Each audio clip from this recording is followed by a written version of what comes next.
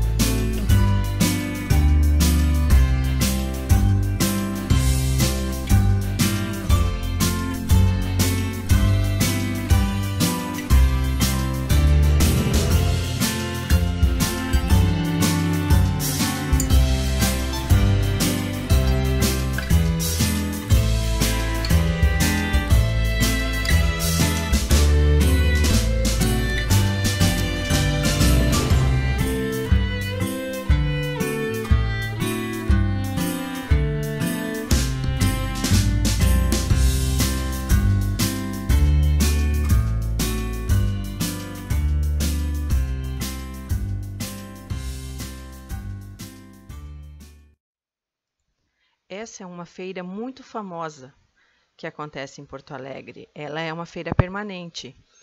Então, ela é muito extensa também. Dessa forma, eu resolvi colocar algumas fotos para vocês poderem também ver os trabalhos. Igual fotos que eles têm, quadros, né, com fotos dos pontos turísticos. Muito trabalho em crochê. Trabalhos lindíssimos de crochê, tudo que você imaginar praticamente tem ali, porque são muitos expositores. Quadrinhos para decoração, são de vários, para nerds, para artistas, artesãos, tem vários tipos de quadrinho. Pesos de porta, patchwork, biscuit. Tem muita coisa mesmo, essas pulseirinhas de macramê, muito legal. Aqui, essa loja que nós paramos, são produtos feitos em lona encerada, muito bacana.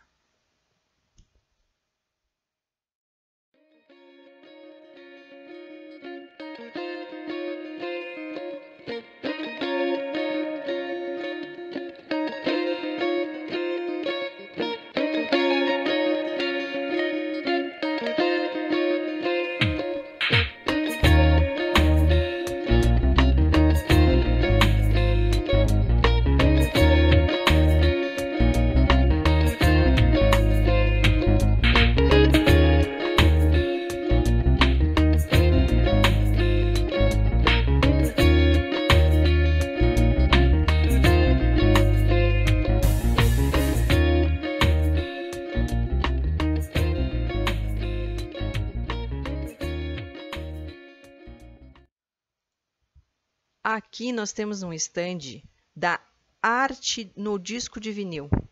Gente, muito legal mesmo. São imagens vazadas no disco de vinil, feitas à mão, artesanal.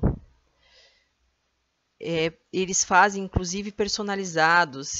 O que você desejar, colocar a tua própria foto da família, um artista específico, eles fazem.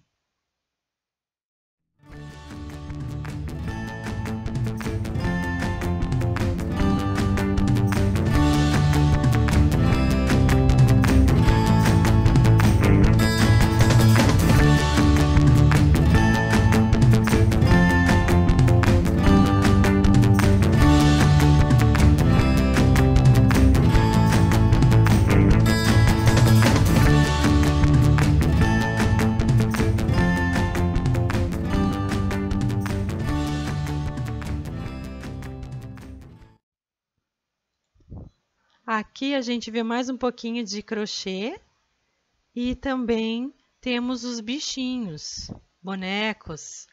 As crianças adoram. Muito bom.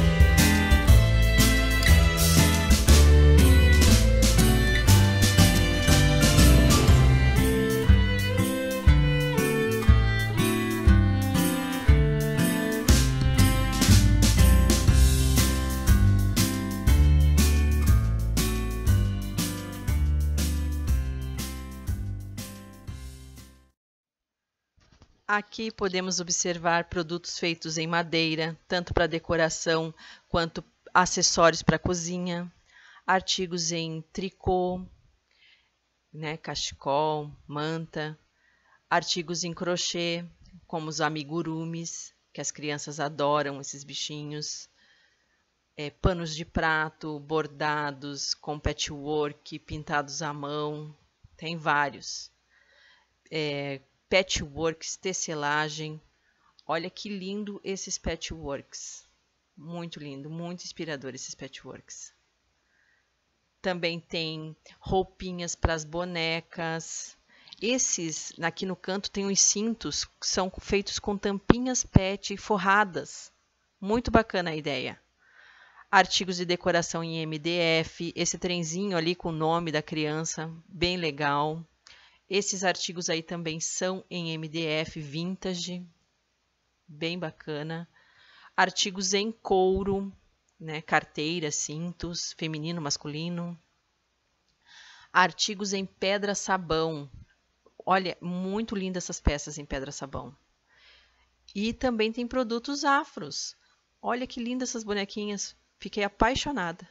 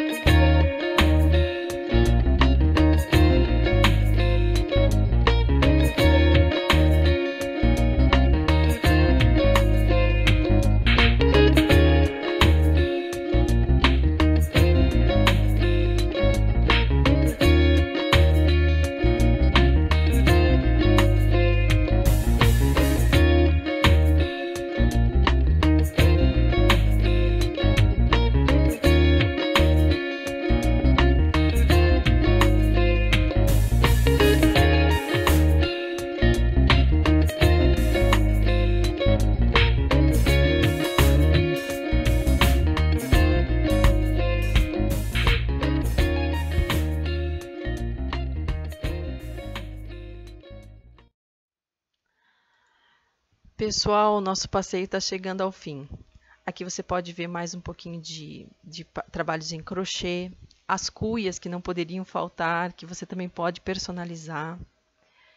Você também vai encontrar nessa feira produtos com papel machê, vai encontrar macramê, ponto russo, vai encontrar joguinhos pedagógicos, tá? Muito bacana. Essa feira é muito bacana, tem muita coisa. Tem que ir com tempo para conseguir ver ela de ponta a ponta. Ela tem muitos expositores mesmo. e uma diversidade de produtos apaixonantes. Aqui vocês podem ver mais uns bichinhos, também tem os fantoches para estimular as crianças, né, brincadeira. Ali também você pode ver bolsas jeans e tem vasinhos de decoração muito lindos. Vamos ver mais um pouquinho, finalzinho da feira e daí nossas comprinhas.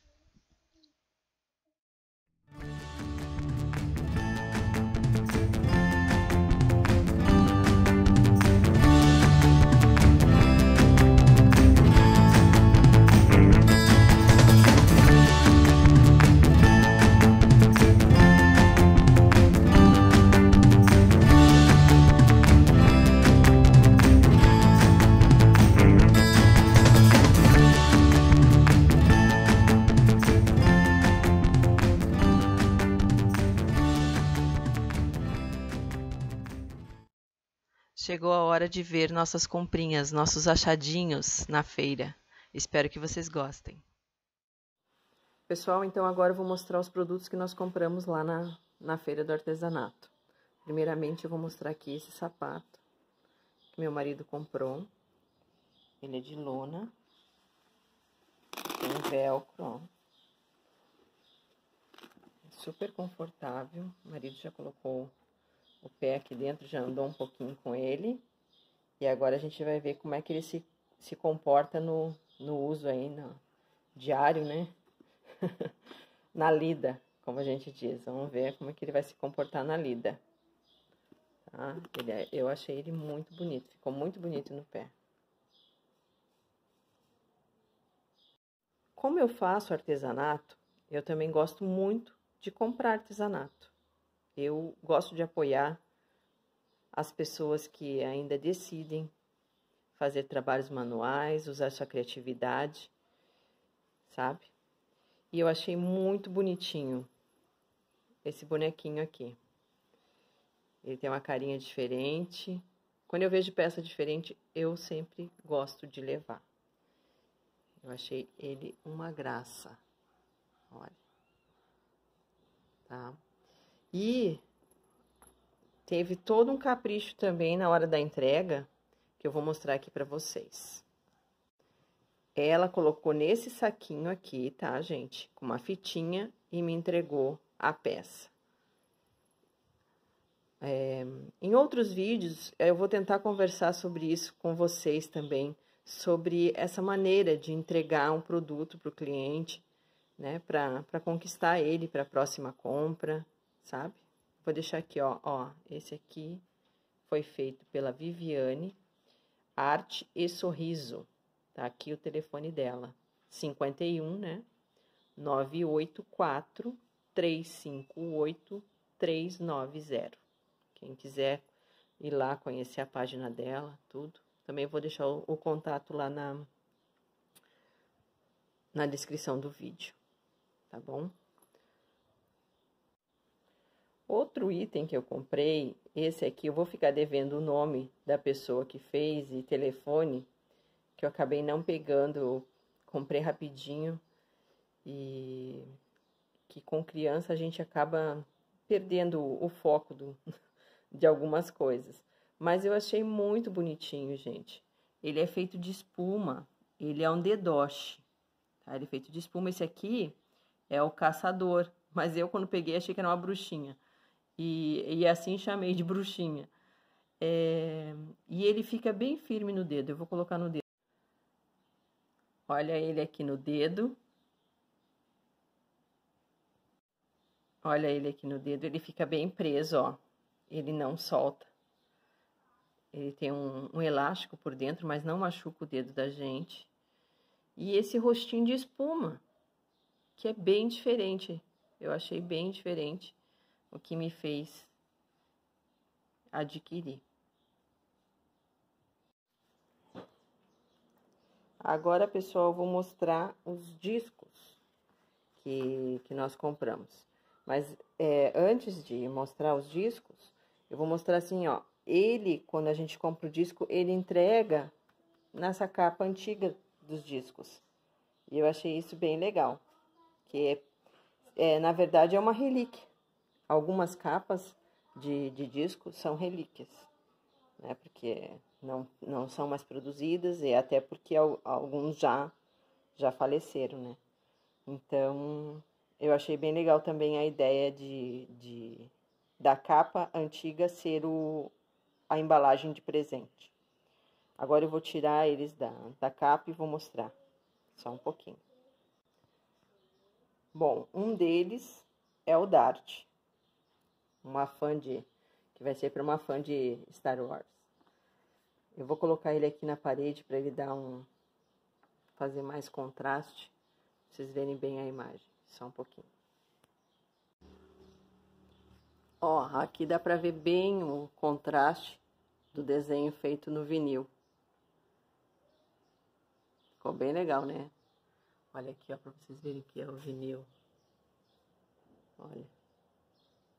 Quem conhece vinil sabe, né? Das faixas das músicas. E esse nem tava tão riscado, né? Muito legal. Achamos muito legal essa arte. Vou mostrar o outro agora para vocês. O outro é do Grêmio. Time do coração. Da pessoa que vai ganhar e meu também, né? Então, vamos fazer essa homenagem aí. Eu espero que a pessoa goste do presente, porque eu achei muito legal. Vou colocar aqui na parede também.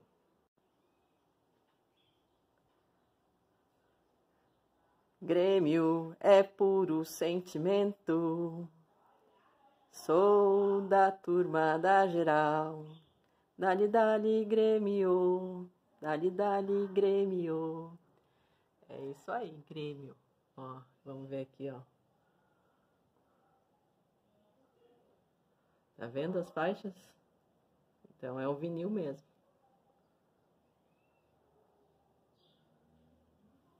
Muito legal.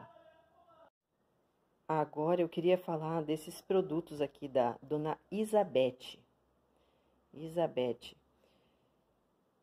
Vou mostrar para vocês, mas eu quero fazer um vídeo à parte sobre a dona Isabete.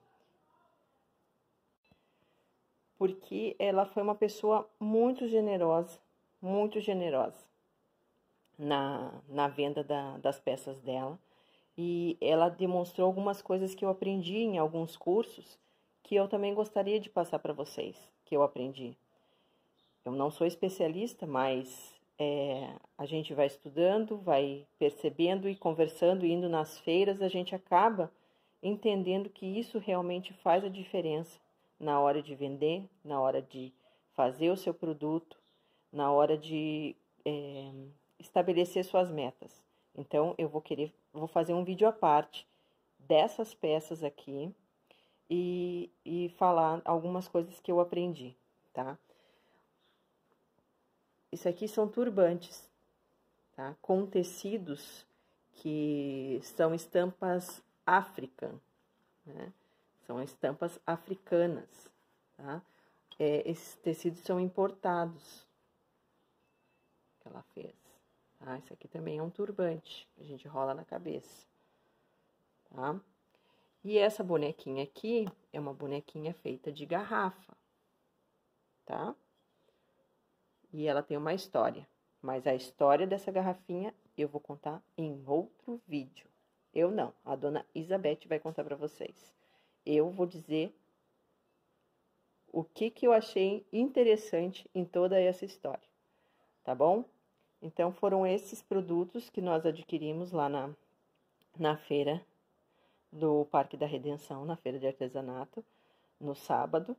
E, claro, fiquei com vontade de comprar muito mais coisas, mas eu saí bem satisfeita com as minhas compras de lá. Eu espero que vocês tenham gostado e assim que eu tiver mais novidades, eu trago aqui para o canal. Um abraço!